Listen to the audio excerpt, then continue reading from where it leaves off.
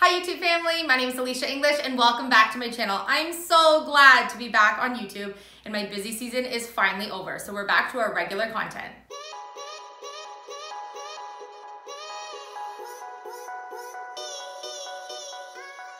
These past couple weeks have been super busy for us here in the shop. We've been making a lot of custom orders and we've had a couple really big shows this holiday season.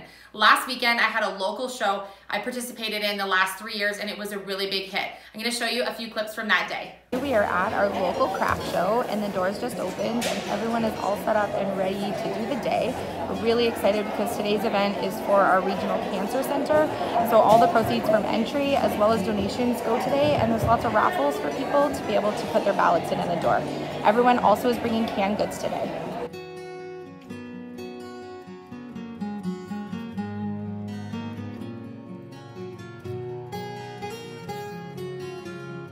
I was really surprised that my small show was such a success.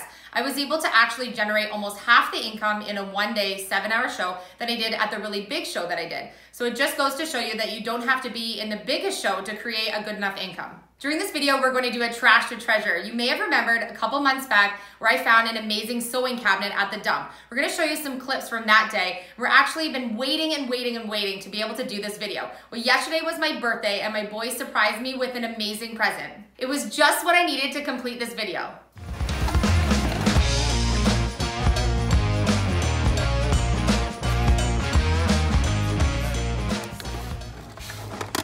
There's even all the old sewing stuff in it. Like an old singer. Oh, cool. No one even emptied it out. If you missed that trash to treasure video where I found this sewing cabinet, I'm gonna put the card above for you. You don't wanna miss that video so you know what's going on during this video. Lots of messages have been coming through and comments about what I'm going to do with this cabinet. So we're going to transform this into a really neat sewing table. I'm so excited, let's get started. The sewing cabinet needs a lot of work and I want it to look nice and fresh and be able to use my new toy on it. So what I want to do is give it a pop of color, but still keep it neutral so it can kind of fit in any space. This was obviously a very well-loved sewing cabinet, so I love that saving it from the landfill means I can give it some new life. The first step to restoring this sewing cabinet is giving it a really good clean, and then I'm gonna get sanding.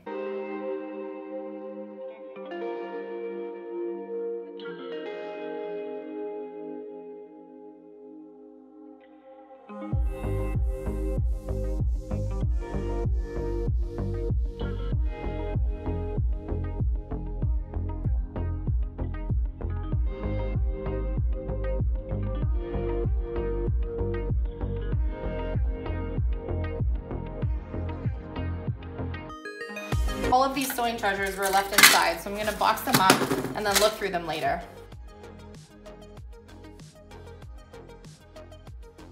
Because I want to add a pop of color, I have a really neat idea on what I'm going to do to the sides of the drawers. So when you pull them out, it will give that pop of color that I'm looking for. I found a really fun paper that I'm going to Mod Podge onto the sides to be able to do that. On all of the drawers, they have this really neat original wood knobs, and I'm going to twist them off and set them aside.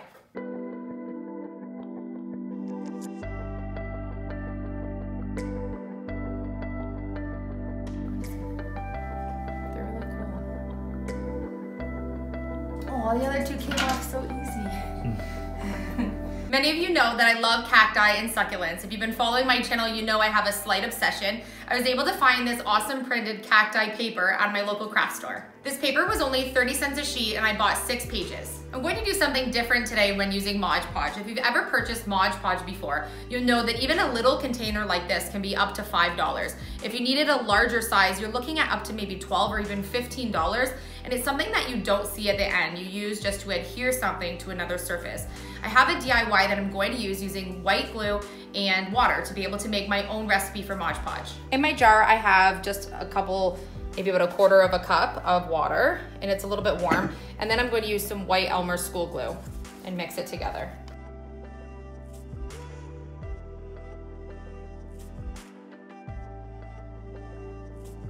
I used approximately 1/2 cup of the Elmer's glue, and I'm gonna mix it together. And now I have Mod Podge that will dry clear. Using one of my Elysia English brushes, you can purchase these on my Etsy shop in different colors. I'm going to apply Mod Podge to the side of this once I measured and cut my paper to fit. So what I'm going to do is I'm going to line up to the edge of my drawer where I want it to go, hold it in place, and I'm going to create a little crease at the top here so I know exactly how tall my drawer is. This will be better than actually measuring your width with your measuring tape, because this side of the drawer may or may not be exactly the same as this side because it is an older cabinet. So now I have a creased cut line where I can follow with my scissors.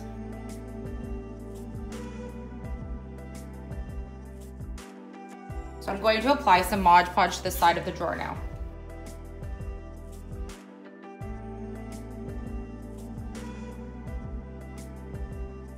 This will take a little bit of time to dry, so you will have a little bit of time to manipulate your shape to make sure that it's perfect. So now that I have that on, just gonna put a little bit more on this end because I didn't go quite far enough for my size of my paper. And it's kind of like stuck down like it's done like a sticker almost. And then I'm going to take my Mod Podge and paint on top. If you have any bubbles, you can crease them down with your paintbrush firmly or just use your finger, and then make sure that you use your brush strokes going in one way. That way you don't have a bunch of lines at the end. It should go pretty smoothly. I'm gonna let that dry, and then I'm gonna come in and do another coat. I'm going to do this to the right side of my other 3 drawers. That way these sides can dry before I can flip them over and do the other sides of the drawers. So I'm gonna do the same technique with all of them.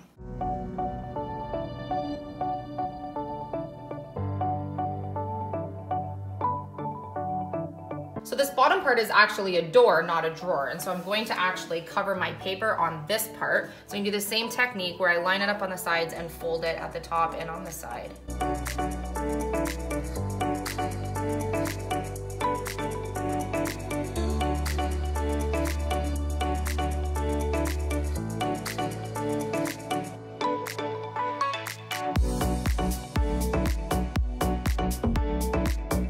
I'm going to remove these hinges of the top here so that I can actually paint this properly, and then I'll be able to reinstall the hardware at the end.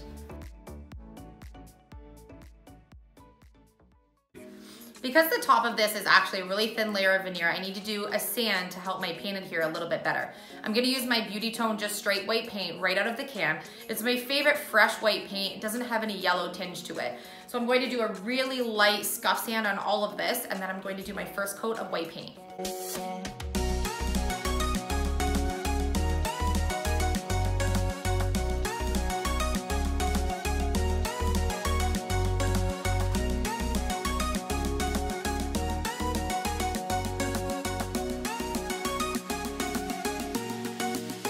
Now the fun part.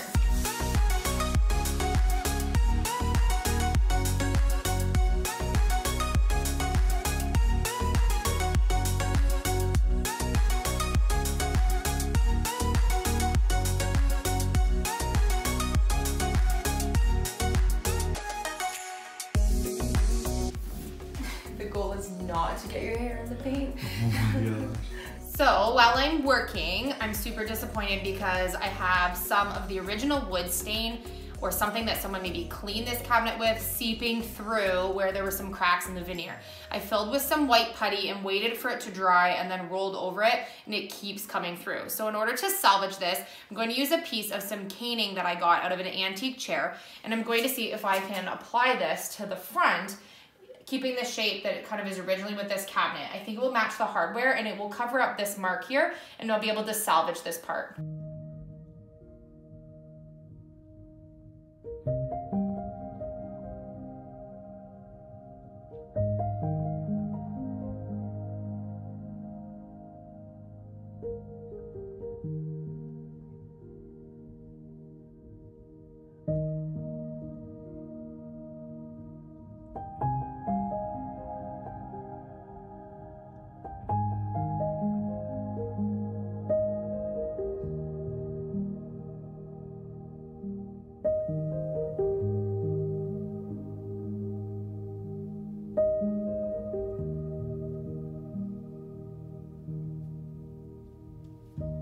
I really love how this cabinet turned out. I love being able to save things from the landfill. Just putting a little bit of extra love into it really made a big impact. I like the use of the paper on the side. That's something I hadn't done before and it turned out really cute. I like that this can look very neutral in any space and then have that little pop of color when you open the drawers.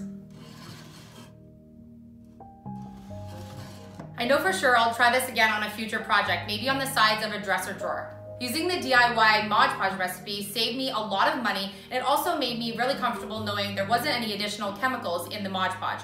Elmer's glue is non-toxic, so I knew water and non-toxic glue was going to be perfect and be chemical free.